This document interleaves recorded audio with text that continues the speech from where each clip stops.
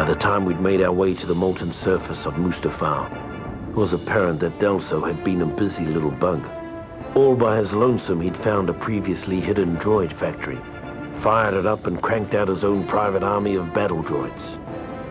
Needless to say, this got the men of the 501st a little hot under the helmet, and not just because of all that lava. Truth be told, we'd all had our fill of those gearheads during the war, and we couldn't stomach the thought of going through another one. So we blew them up. Blew up the droids, blew up the factory. Damn near blew up the planet.